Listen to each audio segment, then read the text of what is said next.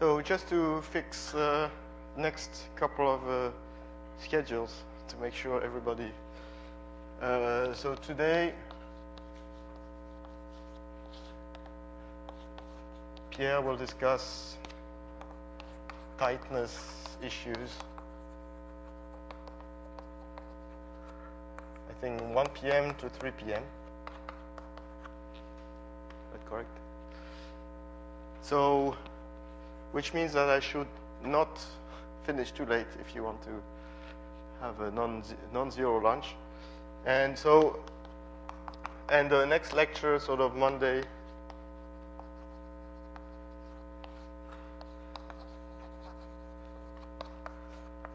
next lecture at 9:30, and then there will be some stuff probably on Monday afternoon. We should not leave you half a day breathing, but we'll see by then. Okay, so what did we do yesterday? So yesterday we completed the proof, basically, of the fact that when you have a domain D and two boundary points, you call X and A, that if you were looking at a discrete exploration process in a lat, so you take a D delta, an approximation of this picture on a lattice of size delta with A delta, X delta, and we were taking the discrete the discrete exploration process from X to A when we decide to color these two boundaries into these prescribed colors. And note that the coloring of the boundary, here in the case of percolation, it's important just, it's not important. You could decide that, these colors are just a fiction, the colors are just there, to make sure on the boundary to tell, to the exploration process what it should do when it hits the boundary. So it's convenient to say that here it's orange, here it's blue, because in that way, the sort of microscopic, decision taking of this exploration process is the same inside the domain and on the boundary.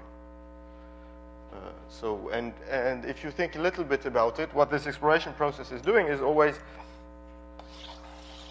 leaving, if this boundary would not have been colored before, it's just always leaving blue to the left and orange to the right, so that's, what happens in the middle. And when you hit the boundary, right, then the rule is that you turn, okay, now you have choice, right? Either you turn in this direction or you turn in that direction. And the rule then is just turn towards A. Okay.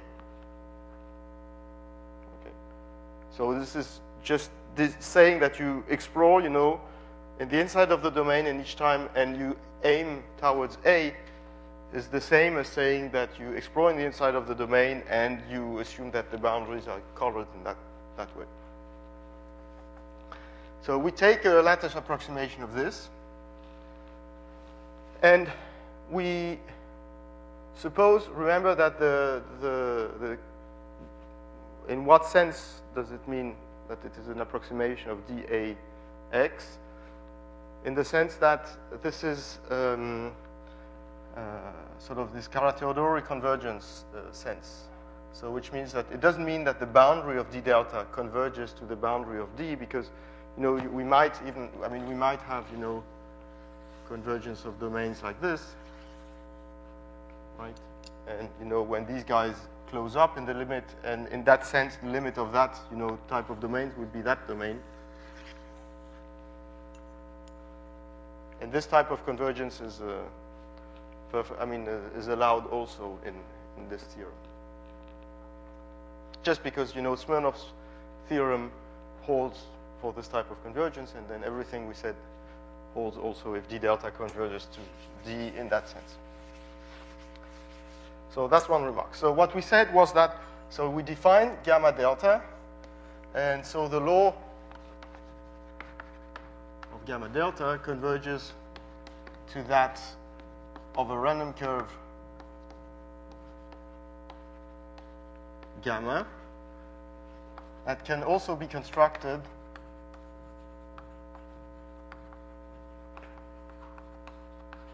via Loewner's equation with driving function. A Brownian motion running at speed 6, right? So, and as I explained to you yesterday, I mean, in this theorem, you know, it also says some things about the fact that if you take this as a driving function for Loewner's equation, what you construct is an increasing family of compact sets that is itself generated by a simple curve, by a continuous curve, which is not necessarily something which was obvious to start with. Okay, so as I told you yesterday, there were sort of a couple of results that pop out of this statement. For instance, the reversibility of SLE6, the fact that SLE6 from X to A and from A to X, you know, are generated by a random curve gamma that have the same law in both directions. So, because they are both the scaling limit of the interface from X to A or from A to X, it's the same in the discrete setting, so the scaling limits are the same, and therefore the the SLE curve from A to X or from X to A are the same modulo time reversal. And there's another property of SLE6, of course, that comes out of this, which comes out from this question of coloring that I just mentioned. So if you take X here, imagine that you take A here and A prime. So imagine that here you know everything is blue, here you know everything is orange, but here you haven't decided yet. You don't know. So you start exploring here, this interface in the discrete setting. Right? So what I want to do is compare the interface that goes from X to A and the interface that goes from X to A prime.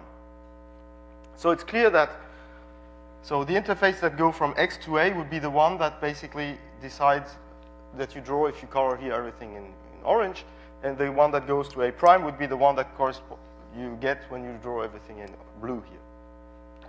And it's quite clear that in the discrete setting, you know, when you start from X, and as long as you haven't touched this portion here between A and A prime, these two explorations will be the same. You know, you start exploring between blue and orange, and the rule is exactly the same. And as long as you haven't hit here, you don't have to decide whether to go towards A or towards A prime. The decision will only be taken, you know, at the moment where you hit here somewhere. And then, okay, the one that goes to A goes to the left, and the one that goes to A prime goes to the right. So what this tells you is just that in D, because this is true in the discrete setting, and the discrete models converge to the continuous one with a sufficiently strong topology. So SLE6 from X to A is equal to SLE6 from X to A prime up to the first time at which it has to choose, it hits the segment AA prime on the boundary. Okay, so that's just the picture I've erased. And here already you have a little, you see that we have a little thing one has to be careful with. When I said they are the same, you might say, well, they're not exactly the same because SLE from X to A has a natural time parameterization, which is given by the half-plane capacity when you map D onto the upper half-plane, and in particular when you A onto infinity. Right? So the natural time parameterization of SLE, when you look at it from X to A, roughly speaking, is measured in terms of the size of this growing thing here seen from A. That's the idea, right? So the half-plane capacity is looking at the size seen from infinity in the upper half-plane. And so therefore, this time parameterization of SLE going from X to A is, you know, in terms of the size of this KT seen from A. And if you look at the SLE from x to a prime, you measure the time parameterization, you know, that you use to define this increasing family of Hurls and the Brownian motions that are behind. You view it, you know, as seen from a prime. You know, and this, you know, this size of this thing may look, you know, this guy may look bigger from a prime than from a, or vice versa. Okay. So the capacity seen from a or seen from a prime are not the same. So when I say that they are the same here, that these two guys are the same up to the first hitting time, it's of course always modulo time reparameterization. You know, it's just the law of the curve up to time parameterizations, which is okay because we used actually this notion when we said that the discrete guy converges to the continuous guy. We used, you know, we identified two continuous curves if they are, you know, obtained by continuous time reparameterization one from the other. But here, you know, we already see that there is something, you know, very special about SLE6, which is basically, if you look at this way, that I start from here, the SLE6, right, in the upper half plane, right? So it has a time parameterization natural one, which is given by t. So which says that the half plane, you know, A of kt is equal to 2 times t. And therefore, I have my conformal map gt, and here I have wt and so on, which is a Brownian motion running at time 6 times t. Now, imagine that you look at SLE that doesn't go to infinity, but that goes, say, to 1 here. In order to define this with a Brownian motion and a driving function and so on, the first thing you have to do is to map this onto the domain 0 here, infinity, where infinity here is the image, you know, under here, it's called g of 1. And 0 is goes to 0.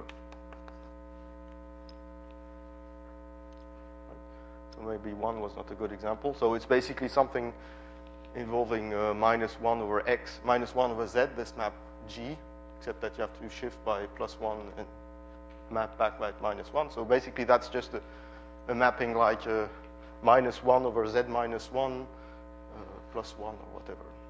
Okay.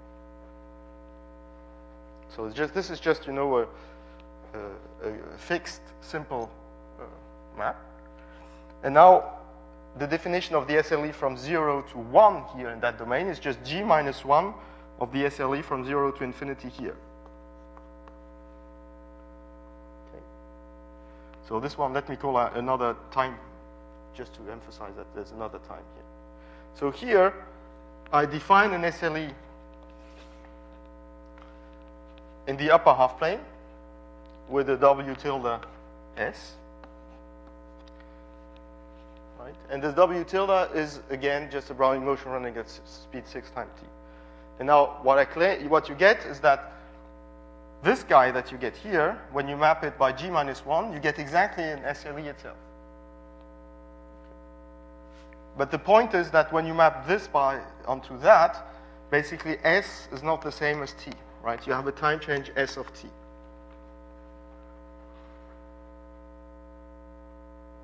However, you know, w tilde and w, they are both, you know, Brownian motion running at a speed 6 times t.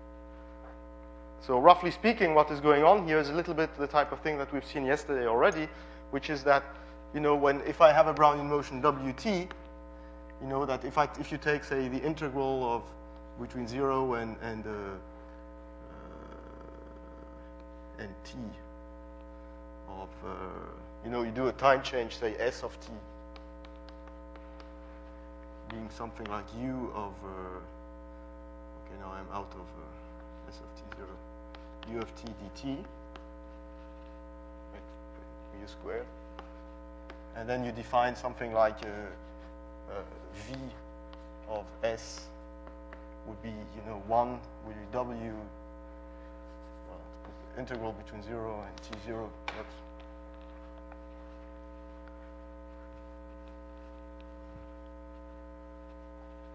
something like the, you know, it's a little bit, maybe it's simpler if I use this, you know, this accordion picture I used the other day, right?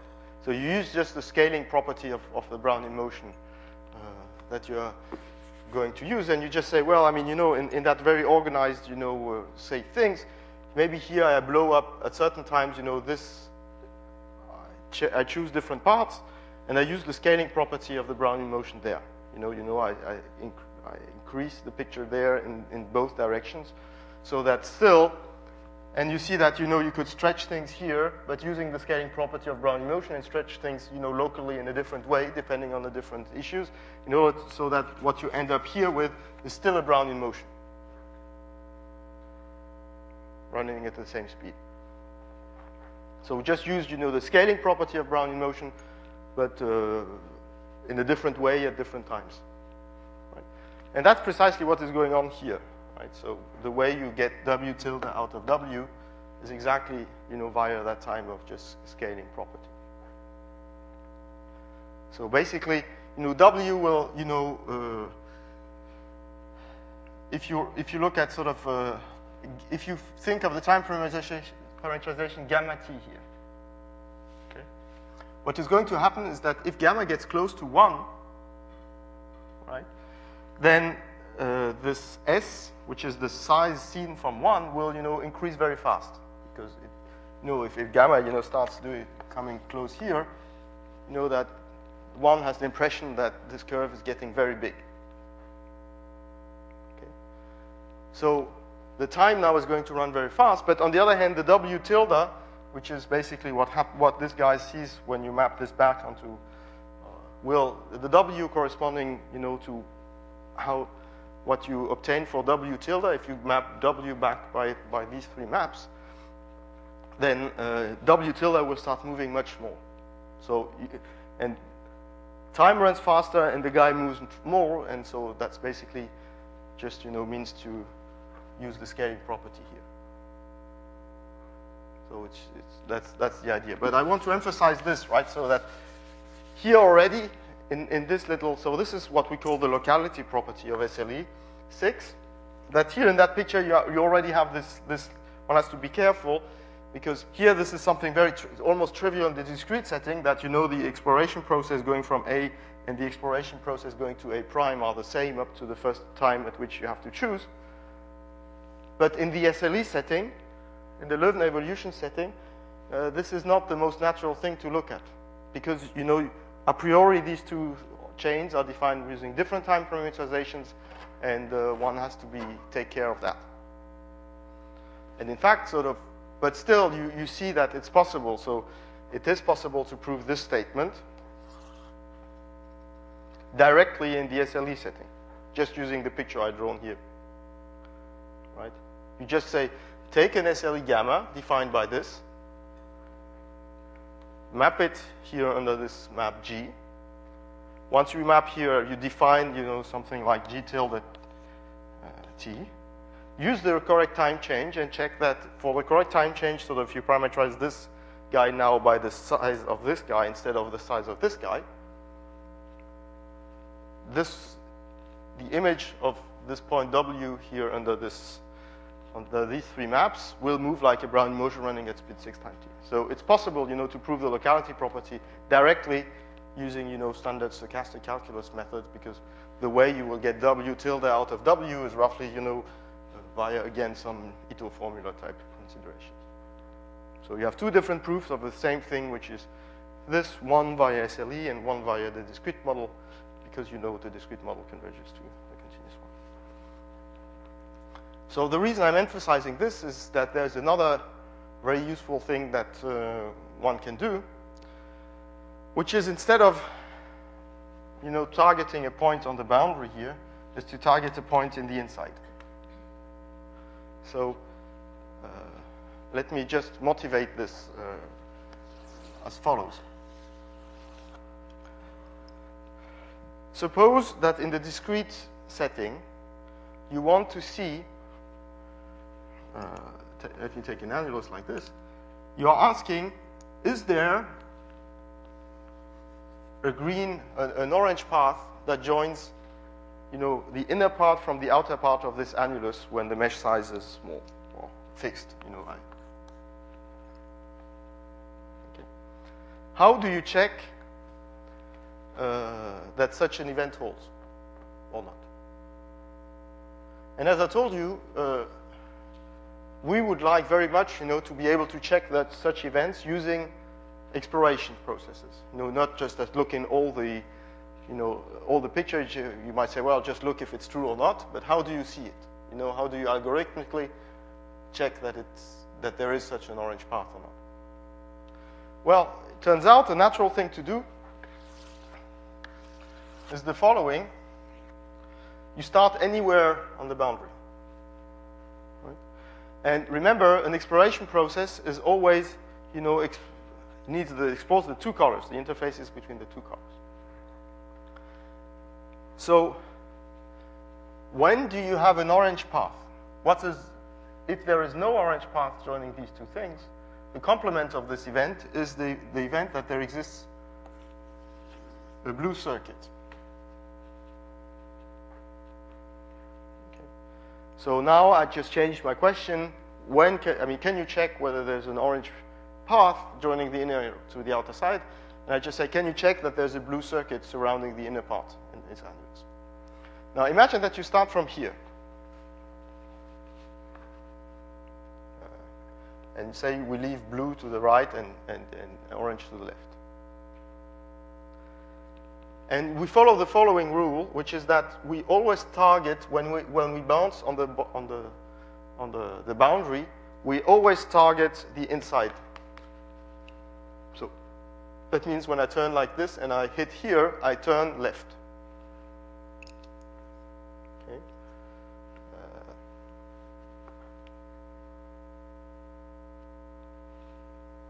And when I hit here, I turn right, because I want always to go in the direction of the...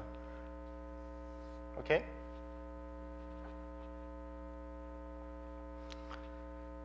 So, anyway, if you do this, you will tend to get closer and closer to the... Because you always go to the inside,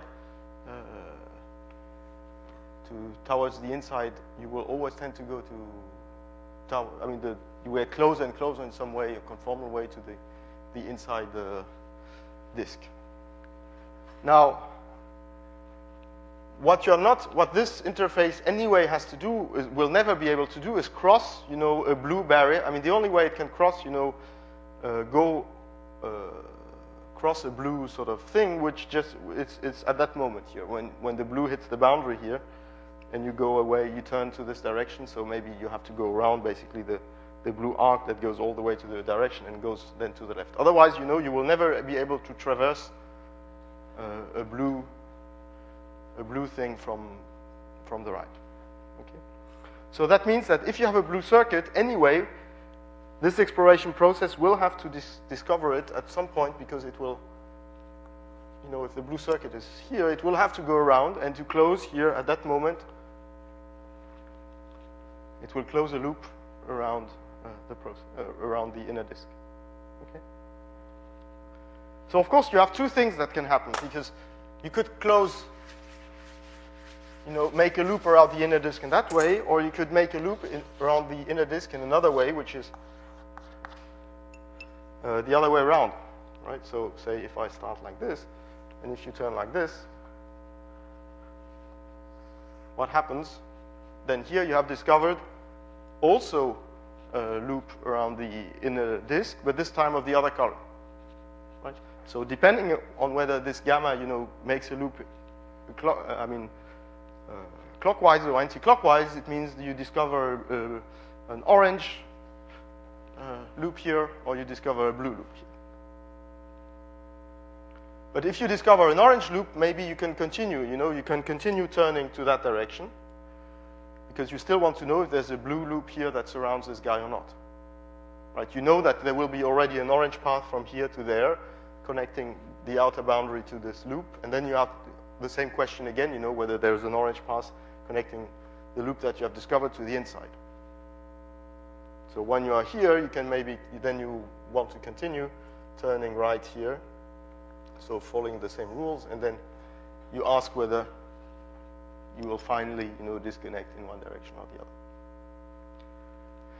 So here we already see that it is quite natural, you know, if you want to ask questions about probabilities of crossings of long annuli or things like that, to not only to look at, you know, interfaces that join, you know, one point on the outside to another point on the outside of the domain, like X and A there, but to have an exploration that starts somewhere on the outside and, you know, targets an inner point. Now, there's a little remark that you can make, or, I mean, so, which is the following, which is basically radial, what we call radial Loewner chains. And in fact, everybody, complex analysis, except now people who have done a little bit of SLE, or have been exposed to SLE, when they say Loewner chain, this is what they mean. They never mean a Loewner chain in the upper half plane like the one you have been exposed to at the moment. Right? For you, now you know Loewner chain is something parameterized by half plane capacity in the upper half plane and so on. The initial definition by Loewner was in the disk targeting an inner point, because that's the thing that was useful for him for the question he was looking at. So here's the picture, and maybe I will just... so maybe before doing that, you know, I should remind you that we have seen already, you know, different versions, different stories and different versions, and each time, you know, that, so we had, you know, the idea that you start from here, you have gamma, something that grows here, you use the conformal map V, and here you have WT that moves like this, and you have a given equation like this. And already we had another one which was, you know, when you take 3 points like this, you had something that was growing here. You took the conformal map like this that maps the 3 boundary points onto the 3 boundary points, and then it's, you know, XT that was moving here. And in both these cases, we had the idea that actually, once you know where the WT, how the WT moves, you know how this thing grows. Once you know that our XT moves, you know how this thing grows, because you are always doing sort of back onto the original thing. Well, here it was slightly different because the time parameterization was not so natural. So here, basically, what you do is just, well, let's draw it here.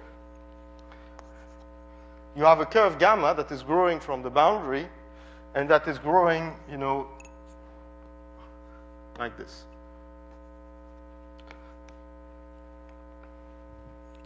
So, of course, there are plenty of ways to see this growing curve gamma that starts from 1.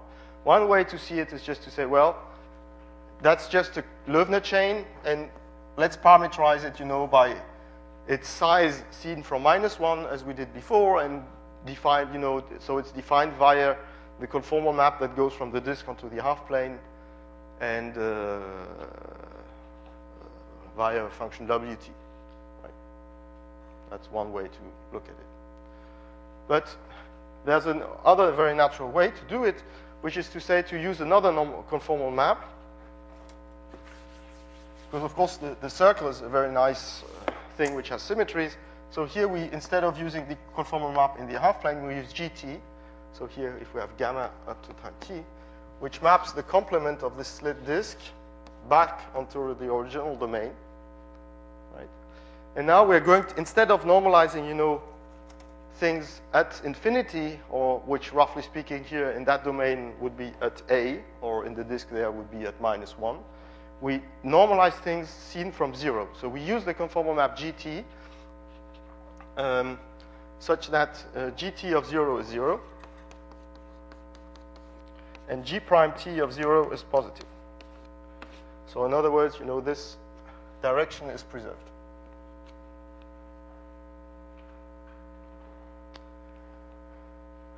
So remember, in the upper half plane, what we had was that we had gamma T here, and that we used the conformal map GT in the upper half plane. So maybe I should use F here in order for you not to be confused, so that you see it's a different story. that here gt was normalized at infinity and that everything was defined by local properties of gt at infinity. So the gt of infinity is infinity, that the first derivative is 1, and that the second order term in the Laurent expansion near infinity is 0. That was the way you defined gt. You know, and then you were looking at the image of the tip here, and in the end you ended up with the fact that wt had to be a Brownian motion, and the fact that that was the right way to look at things in order to have a Brownian motion is related to the fact that seen from infinity, you know, all the points on the real line are the same. Right, so that in some way seen from infinity, whether you are 0, w, or something, the way you're going to grow is the same, and therefore that you're always starting the same thing and adding up the same in the IID increments. Now here, we do the same, except that we, instead of taking infinity, we take 0.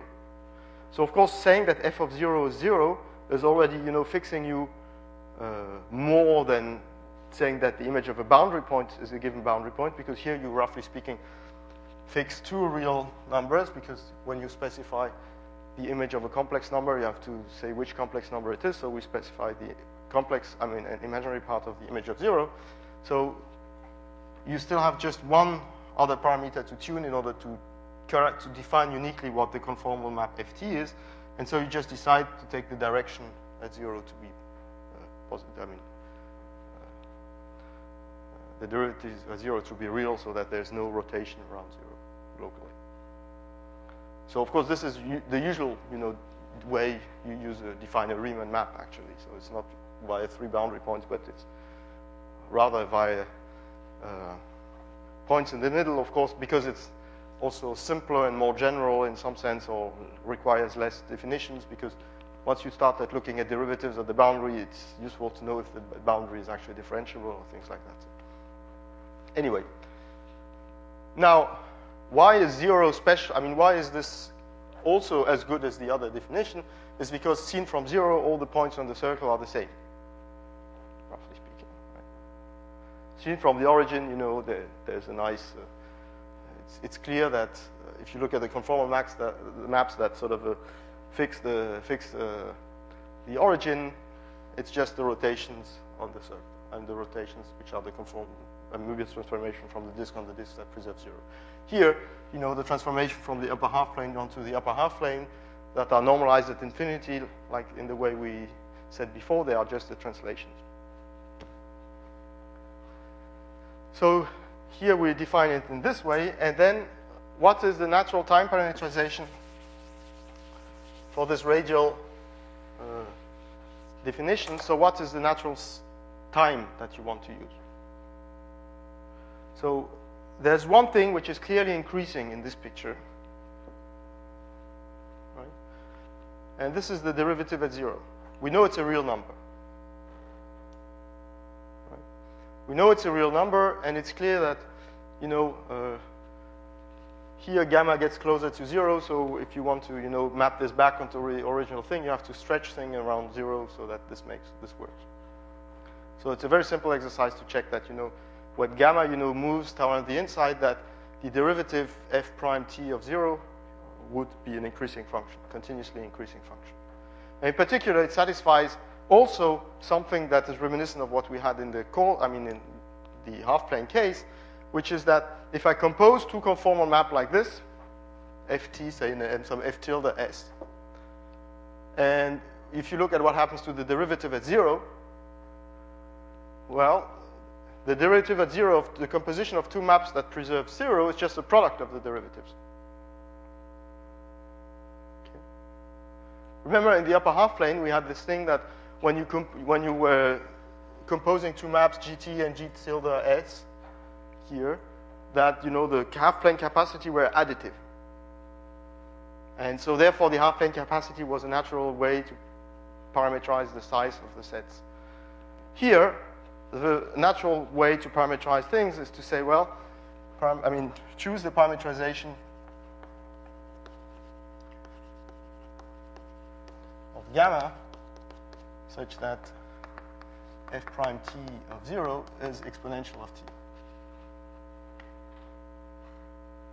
Because then That just means that if you compose one map such that the derivative is exponential t with another one such that the derivative is exponential of s, you get a map such that the derivative is exponential t plus s, and so that corresponds to the idea that, you know, time t has elapsed, and then time s has elapsed, and then when you map one plus the other, time t plus s has elapsed.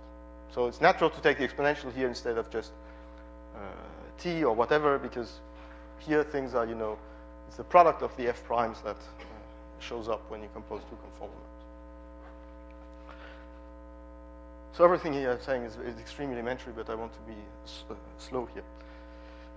So what Loewner then says is the following, is that if you define ft in this way, and now, of course, you have a special point, which is the image of the tip here, which we call, say, zeta of t. And it's somewhere on the unit circle.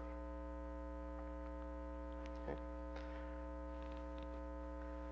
Now, again, because of the fact that we use the right time parameterization, you know, when you continue, when you grow a little piece here, you know, then this corresponds to growing a little piece here, right? And that the size, you know, of this little piece will be just given by, you know, the difference. I mean, here if I go up to t plus s, the size of this little piece would correspond to a parameterization up to time s in that domain. Now, exactly as in the Caudal-Loewner chain, what is happening is that at first order, when you grow something, say, near 1, and something very small, whatever shape it takes, as long as it is continuous here, at first order, the behavior of this conformal map ft seen far away from this point, so ft of, if I take z here and I look at ft of z when z is fixed and t goes to 0, and when I grow something started from 1, exactly as in the Caudal case, what you get is that ft of z looked, at first order, it looks exactly the same as if something straight would be growing here. And if something straight is growing here, that means that you have the conformal map ft that maps back, you know, something straight in the disk back to the disk is something that you can explicitly write, you know, using R tangent, or this is type of. It is, in a way, you can say it's a Schwarz-Christoffel map in some way, if you want.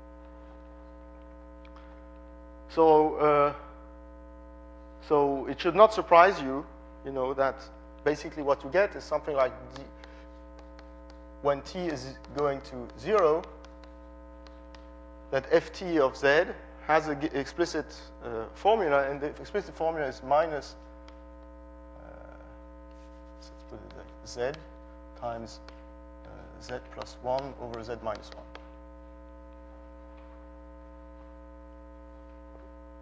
Remember that at f0 of z here is z. So that's what you get. That's this, you know, explicit thing that comes out of understanding what happens for the straight slit. And then exactly the same argument then in the Caudal case tells you that if I start something which is not exactly straight here, I get the same equation at first order when t goes to 0. So, and because we chose the right time parameterization here, this will be also true near, you know, at any time t, except that then you have to replace z by ft of z. So what you get is the equation which is partial differential. I mean, this is minus ft of z times ft of z plus xi t divided by ft of z minus xi t.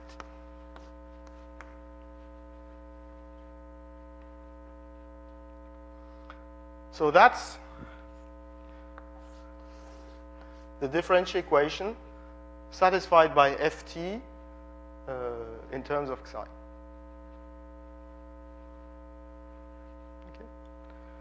And you have f0 of t.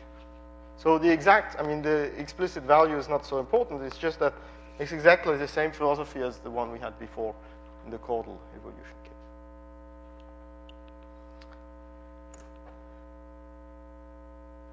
So if you know xi, you can recover ft and you can recover the curve gamma, as in the Caudal case. So it's just, you know, another way to encode this growing thing, except that because instead of encoding it as use it via the size and sort of the way, you know, things are wiggling seen from infinity, you are encoding it by the size in the way things are wiggling, you know, seen from the origin.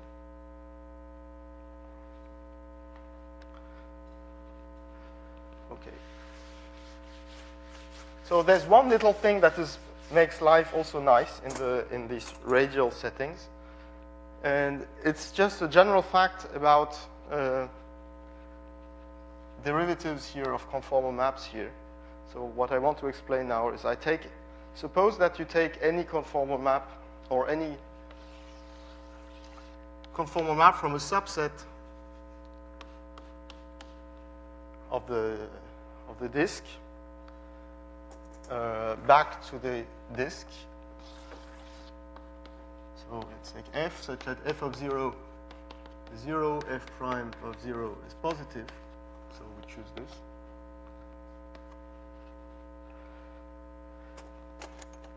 And you ask, okay, what is the distance, Euclidean distance, between 0 and this set k here?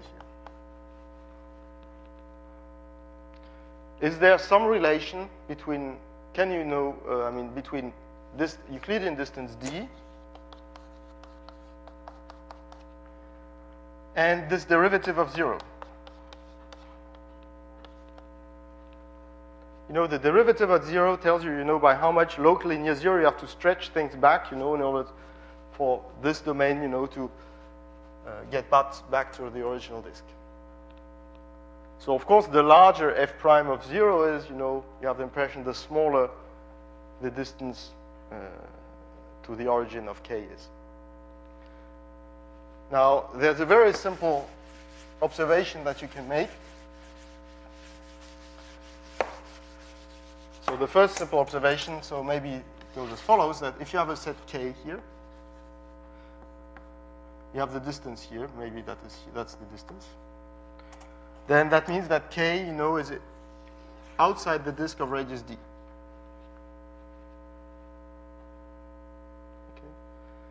So therefore, that the derivative, you know, at the origin of the map that removes k is smaller than the derivative of the origin than the map z gives z over d. Right? The map that maps z to z over d is just the map, you know, that blows up this entire disk. And I just said, you know, that the derivative, the larger a set is, the more, you know, the larger the derivative at the origin has to be. So it tells you that here you have two sets. The one is k, and the derivative at the origin of the map, you know, that removes k is f prime of 0. And I have another one which is larger than k, which is just, you know, this entire annulus. And in order to map back to the original disk this domain, you have to just multiply by 1 over d. So this just says that, you know, 1 over d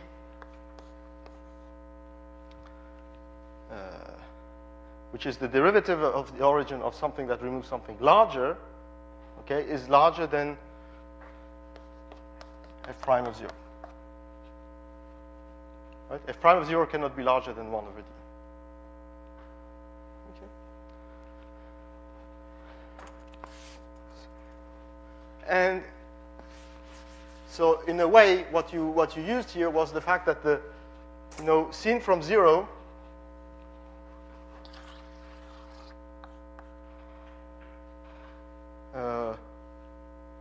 if you have to spend some money to get close to, you know, some money in terms of derivative, you are allowed to spend some derivative of a conformal map, and you want to get as close to the origin as possible. Right? So this is just saying that the worst strategy, you know, is to use this domain. Rightfully, you take as symmetric as possible. That way, you know, if you have to use a certain derivative, you surround it in such a way that it's as symmetrical as possible, and you don't get close to the you could have been much more efficient than that.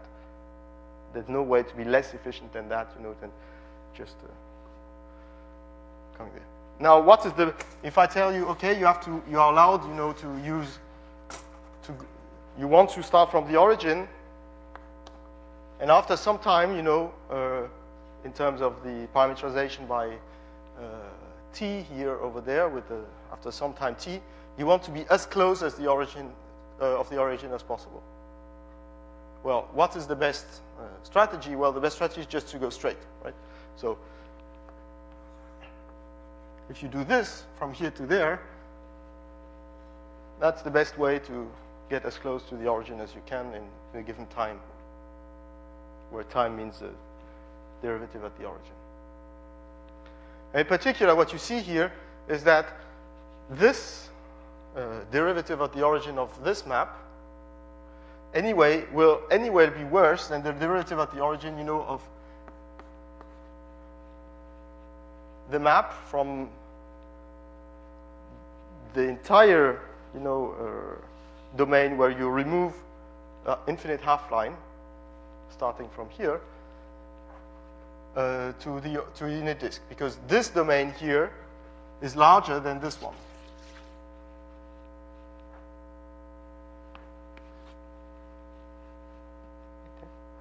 And just because of scaling arguments, as if you come here closer and closer, anyway, the conformal map here, will be just proportional to the distance to the origin here, the derivative at the origin.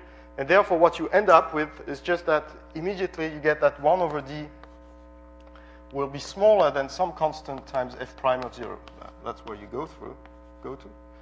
And it turns out that this constant you can write explicitly because you know explicitly the conformal map from the slit plane into the disk, and it turns out that this constant is 4. Right. So that is what called Kueber's 1/4 theorem.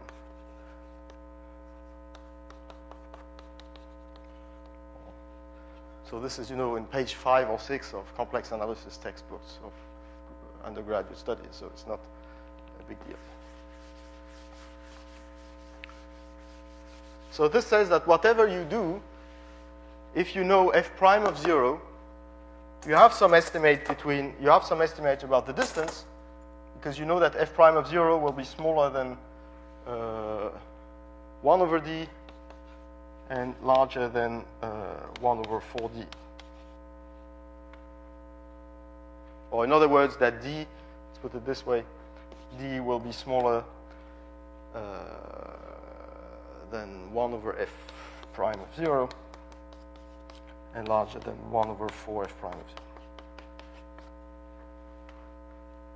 So after time t, if we are in the time parameterization that we had before, after time d, the distance dt between curve gamma, and the origin will be smaller than e to the minus t, because I chose f prime t to be exponential t, and larger than 1/4 of e to the minus t.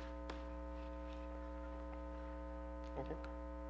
So that's nice because, in our setting about, exploration of annuli and that type of thing, it was important, to know at what time in this SLE time parameterization you reach the inside of the annulus.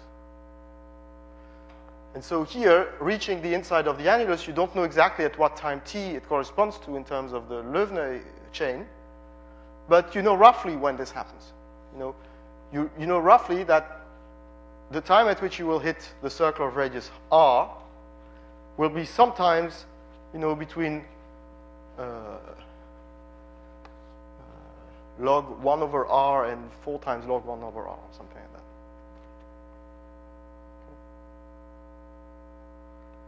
So, or the other way around, with 1/4. So,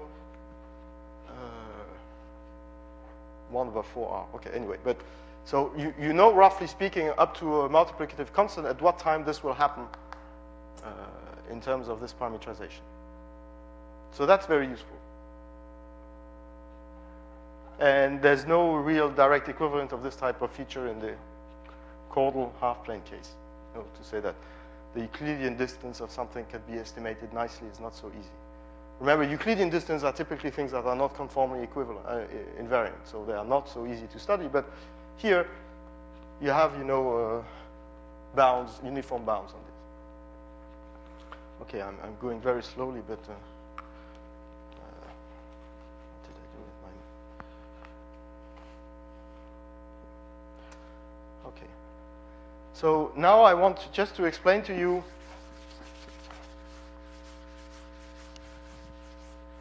what happens to our, exploration process, or of percolation when delta goes to 0, and you look at it seen from an inner point, not a boundary point. So suppose I start from 1, and I take a discrete exploration process gamma delta. So I have 0 here, I have 1, say here, -1. And maybe I have some other point here. Now, so I explore this guy here.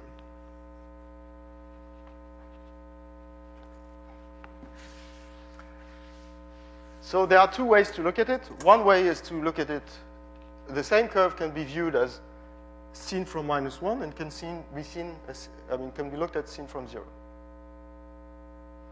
Now imagine that you look at it seen from 0. That means that you map it back by ft, or imagine that this is already the scaling limit, where delta goes to 0 of this curve. Anyway, we know the scaling limit exists because it's a chordal guy.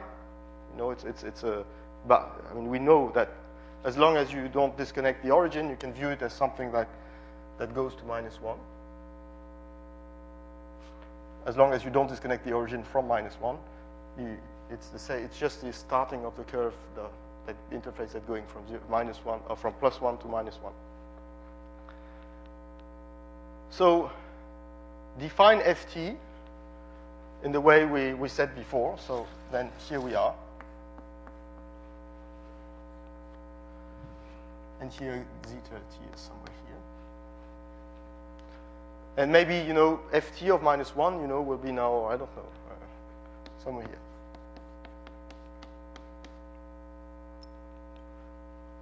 It's a bad picture. It's not exactly, yes, distorted, but anyway. Now, how do you continue? How do you continue? Well, you are going to continue using blue and orange from here.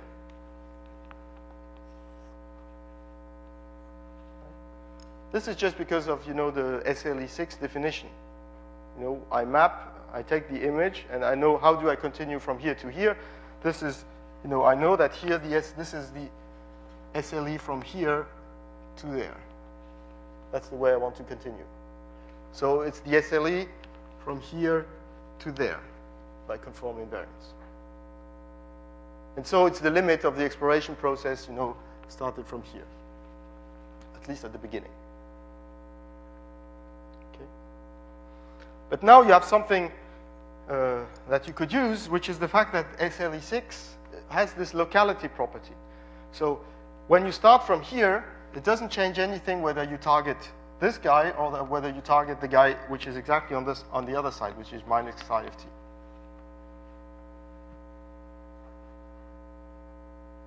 Okay. So how do you continue here? Let's draw it here in yellow.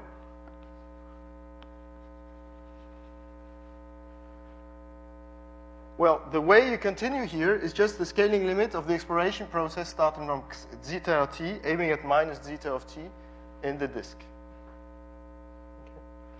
But by definition, because of conformal invariance of Loewner chains, this is just exactly the same as a rotation by this angle of the thing you started with, which was going from 1 to -1.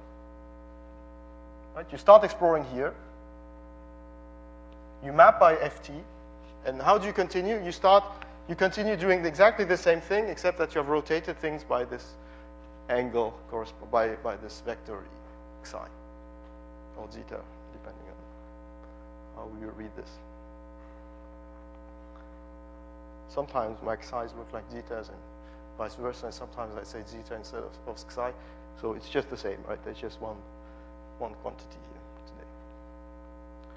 Okay, so what is the conclusion of this? The conclusion of this is that if you take a chordal take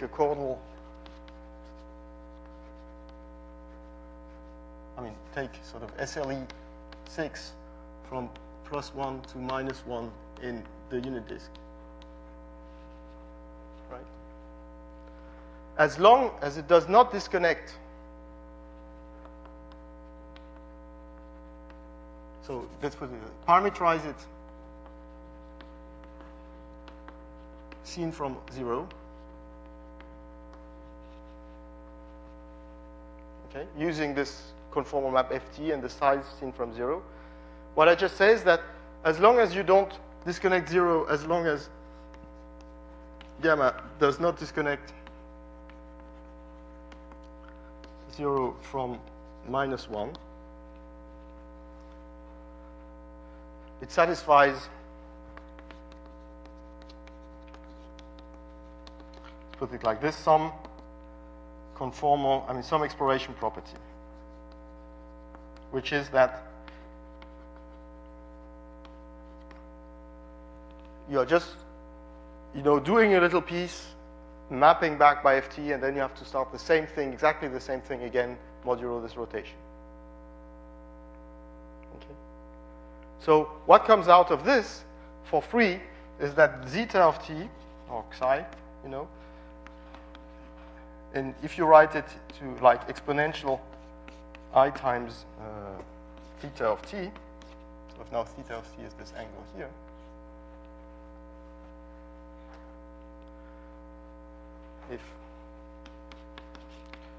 then theta of t has independent increments.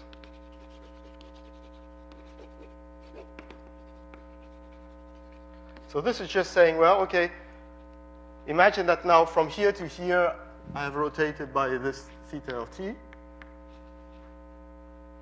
Where will I be after time t plus s? So then I will apply the same thing corresponding to some time s, starting from here. So I will have rotated an angle theta tilde of s after that. And so what you get is that theta of t plus s is theta of t plus theta tilde of s, corresponding to what happened between time t and t plus s. Okay? So it should not surprise you that chordal, so that the SLE 6, as we defined it before, from going from one boundary point to another boundary point, if you view it, if you parameterize it in this radial way, sort of targeting an inside point, that this function zeta or xi that you are using, in order to see how this grows, seen from 0, this would be just a Brownian motion on the unit circle running at a certain speed. Okay, so there exists alpha such that theta t is a Brownian motion running at speed alpha t. What's this? Alpha t over alpha is a Brownian motion, right? So when I take this scaling limit of a percolation exploration process, and I look at it in the radial way, seen from 0, then what happens is that this driving process xi that replaces w in this setting has to be some Brownian motion on the unit circle running at a certain speed. Okay, so what speed did it run at? We know that the w that was defining the thing in the upper half plane, was shaking at speed 6, if you want, on infinitesimal level. And it's quite clear, that there will be a one-to-one relation between the kappa and the alpha here. And the relation is very simple. It's kappa. It turns out that kappa is alpha. right? So here alpha has to be 6. The reason is, you know, when you are very, very small here, the way this guy is oscillating here, seen from 0 or seen from -1 is the same. That's very roughly speaking, but it's a simple exercise to check that on small scale, you know, they behave the same way, and therefore, you know, the way, the speed of the Brownian motion that you use here is kappa. So that's why, you know, this one was defined first by Odetram, this version in the radial one, and then it was natural to say that kappa is the speed at which you grow when you measure by the derivative at the origin of the conformal map. And so that's why there was this strange parameterization of half-plane capacity with the 2 in the end, because that's what you end up with when. So in other words, you can say that the reason you get exactly the same value here is just because we have defined the half-plane capacity in such a way that you get that the speed in the half-plane capacity way is going to be the same as in the radial one. Okay, so here I have given you a soft proof, but it's a true proof of the following fact. Right, so maybe I should state it, which is basically the theorem, sort of radial caudal. Caudal would be, you know, from boundary to boundary. Radial would be from boundary to inside. That's why they are called like this. SLE6, which is the following. So if one defines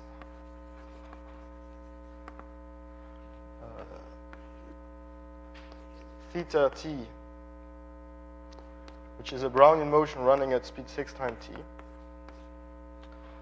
and then zeta t is e to the I theta t, then solves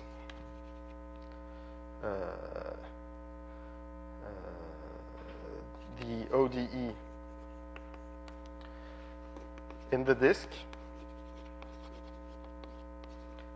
and defines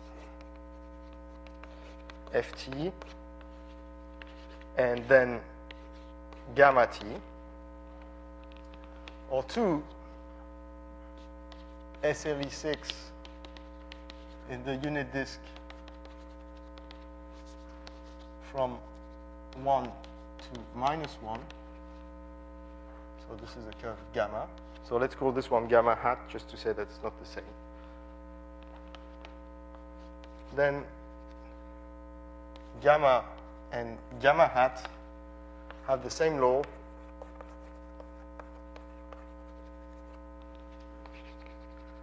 Up to the first time at which they disconnect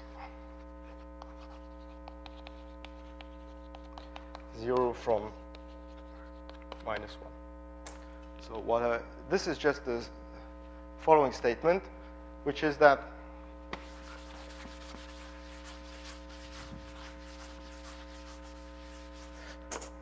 I take the disk here, right? I have 0 here, I have -1, and I define a curve that starts from here. Okay, this is a caudal SLE6.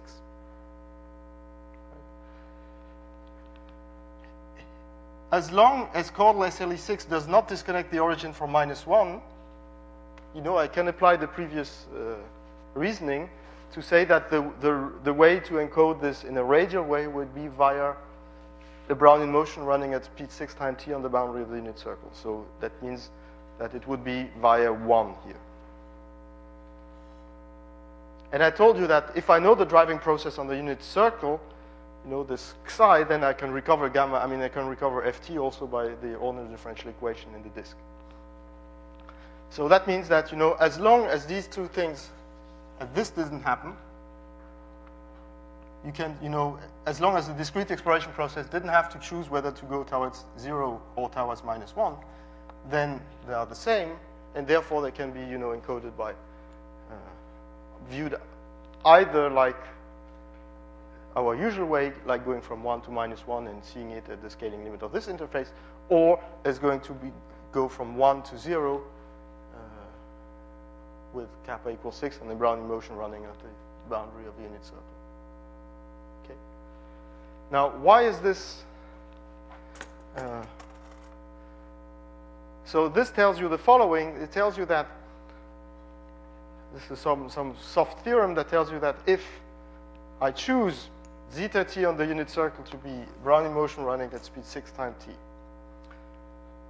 and I solve the differential equation like this, then up to the first time, this will create a curve gamma up to the first time at which the curve gamma doesn't disconnect the unit 0 from -1, and that this curve gamma had exactly the same law as the guy SLE6 that goes from 1 to -1 up to that disconnection time.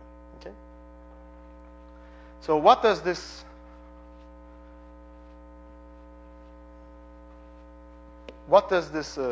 radial guy do now once this disconnection occurs?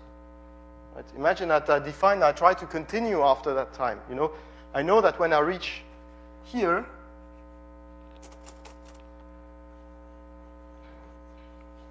so it's the same as the caudal guy up to the time at which you disconnect. Right? Now here, if I just formally say, okay, theta t is the Brownian motion running at time 6 times t, and I just continue, formally I solve the ordinary differential equation, I can always continue to solve this. Then what will happen is that the conformal map ft, you know, there will be very different. I mean, there will be a big difference between the guy seen in the unit circle. I mean, seen from 0 and seen from -1. So here, just so that you see what. If this is going almost disconnecting, right? If you normalize things seen from 0, what do you see? Well, basically speaking, what you see is this domain seen from 0. Here there's a little fjord that is going to be cut out a bit later, so basically you see this when you look at this seen from the unit, from the inside. But what does this guy see here? This guy sees that, roughly speaking. Right? So just before disconnecting, they still see both the same domains, but because of the fact that they're renormalized in this different way, you know, the two domains are going to converge. The first one is going to converge to the orange one, and the other one is going to converge to the yellow one, and then they will live separately, sort of split. So what is going to happen to the orange guy is that the orange guy, you know, will,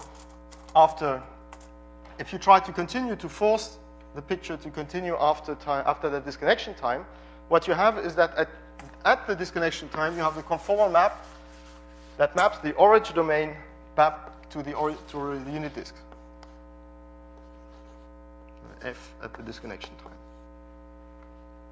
The disconnection time is, of course, a stopping time for the filtration generated by the Brownian motion psi, because you know psi generates the curve, and so if you know psi, you know if you have disconnected or not. And therefore, what is going to happen if you apply the strong Markov property for Brownian motion and this stopping time is that how do you continue? Well, you just continue. You know, you end up somewhere here. This is the image of that point. And you just continue growing to the inside like you did before, you know, starting from here. So which means that you continue growing to the inside in that domain. Okay. So this means that this radial guy, so the guy which is defined like this, you know, start a Brownian motion running at speed 6 times t on the unit disk, or the unit circle, and solve this differential equation with partial derivative of respect to t of ft equals minus ft times ft plus zeta over ft minus zeta. This will define a curve, an orange curve here like this, that you can view it in the following way.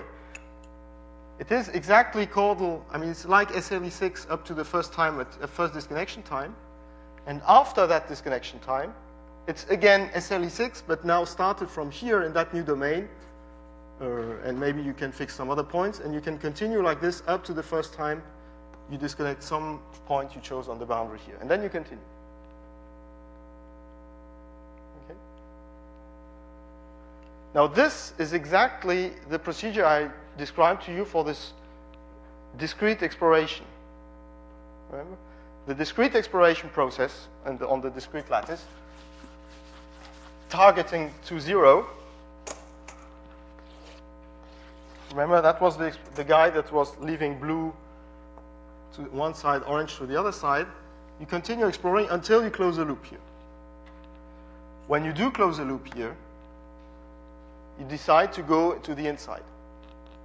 So we decide, no, we start again from here, and we explore to the inside here. And I close a loop here, I continue to the inside.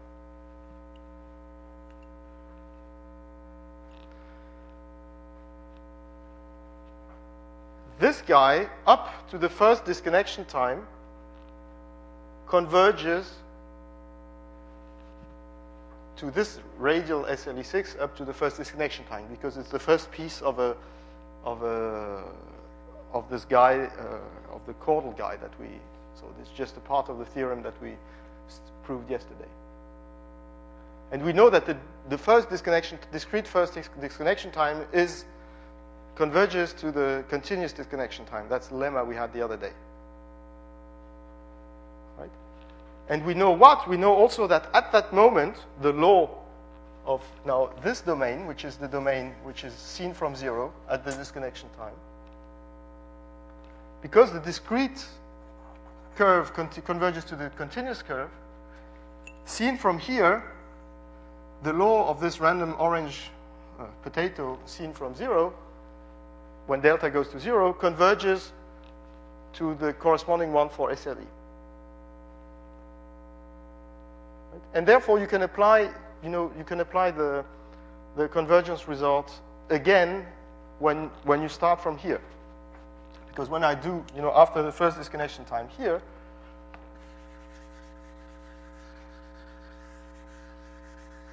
two things happen. When delta goes to 0, this blue domain, this curve converges to SLE6 up to the first radial SLE6 up to the first disconnection time, and the law of this blue guy here converges to the law of the SLE up to the first disconnection time, of this domain. So you can continue, you can iterate, you can say now, if I would start again from here, the same procedure in that domain,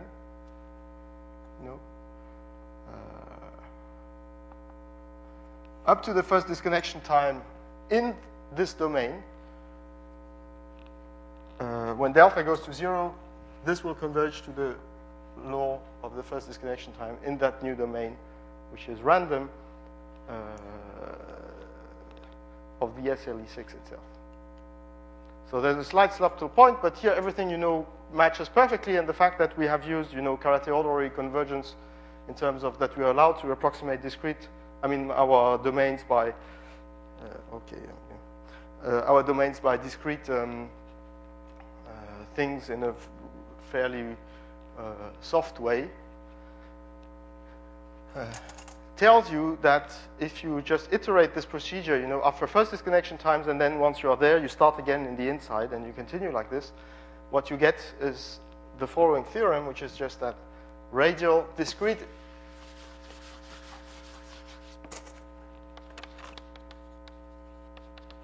radial exploration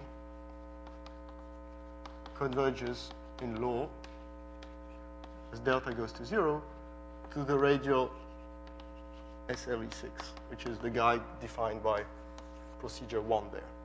So it's not only true up to the first disconnection time, you can go all the way. So what are we going to do after the break? After the break, we're going to use this because we want to estimate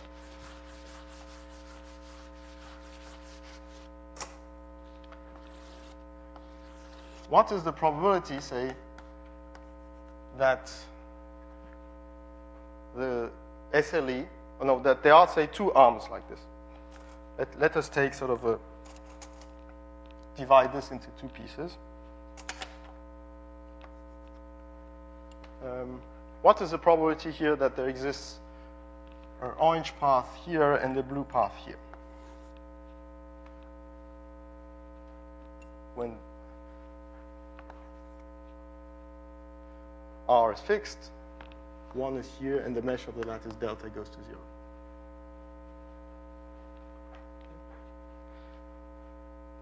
So is this something we can estimate when R is very small? And the answer will be yes, because this corresponds exactly to the fact that this radial SLE, starting from here, did not close any loop.